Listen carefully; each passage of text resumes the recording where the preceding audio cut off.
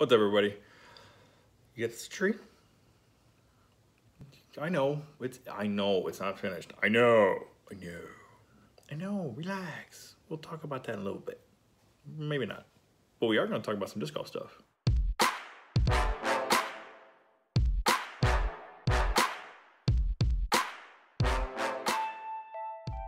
All right, guys, what's up? So today, since I'm pretty sure Dynamic Discs sent me Winter in their box of discs that I'm going to do reviews on.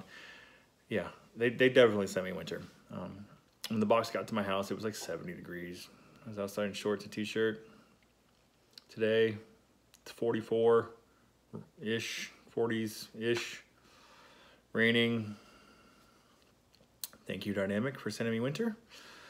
I'd like to remind you that Florida is a no-winter state. It is strictly outlawed, and you'll be hearing from my lawyers very soon. But no, seriously, guys, let's talk.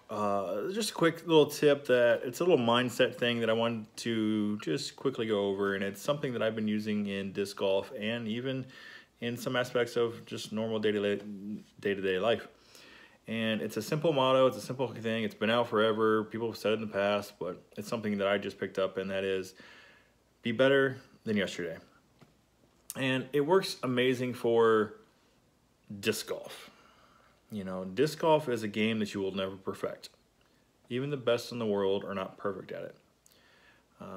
But if you go out every day, or every time you can, and you are better than the last time, better than yesterday, even if it's just 1 foot further on your drive, or you make 1 more putt, or you do 10 more putts that day, anything to just make it better than yesterday, in time, you'll improve.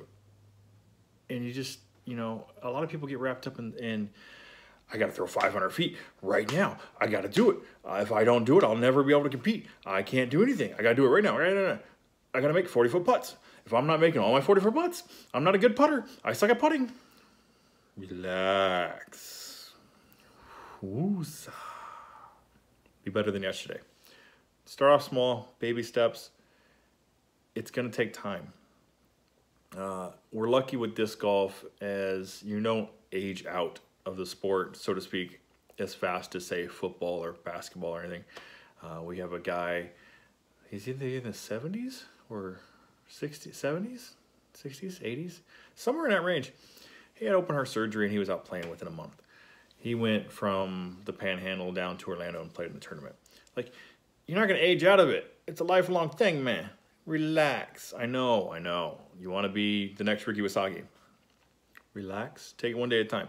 They've been playing since they were walking. Most of us picked up the sport way later than that. So I just need you guys to slow down and just work on being better than yesterday.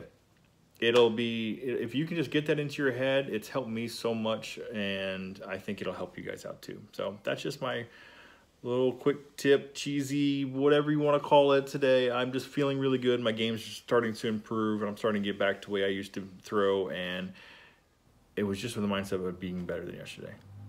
I got a couple reviews coming out later in the week. If you guys haven't followed me on Instagram or Facebook, shame on you. But those of you that are not, I'll give you a little sneak peek, a little fusion witness, as I get all up in the camera, and a Lucid Justice. Those bad boys are coming out. Oh, those bad boys are coming out very soon. I think this weekend the weather is going to be warming up, so we can knock out those. I should have my boy over too. Get my boy back on the film and get his thoughts on the discs as well. But yeah, guys, until next time, be better than yesterday. That's all you gotta do. Just be better than yesterday.